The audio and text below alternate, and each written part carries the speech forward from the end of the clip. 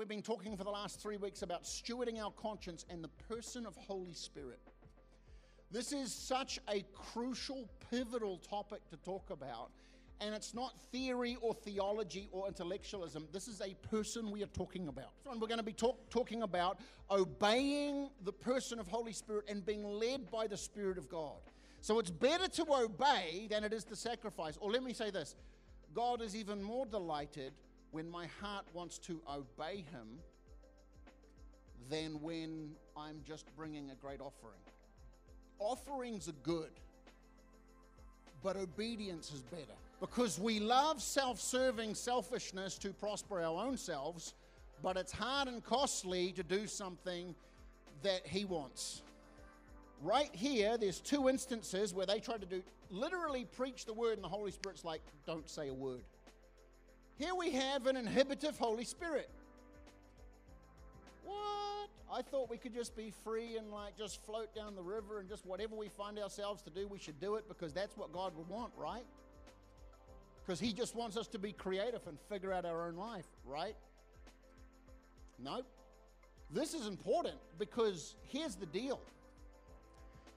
They had work to do, and maybe if they had have gone to those areas prematurely, they would have died and not fulfilled the fullness of what God wanted to, and that region wasn't ready to receive the word yet, so Holy Spirit said, don't say anything just yet. Like that right there is starting to paint a very different picture of Holy Spirit than a lot of the modern church paints. A lot of the modern church just says, you're a free agent, be whatever you want to be, say whatever you want to say, but that isn't the person of God. God is ordered and structured and very well planned because He wants us to walk in line with Him. Now, can I just make this statement? It's not so you can be controlled. It's so you can walk in the perfect reason you were designed. God, we try and put things in our life that we weren't designed to hold.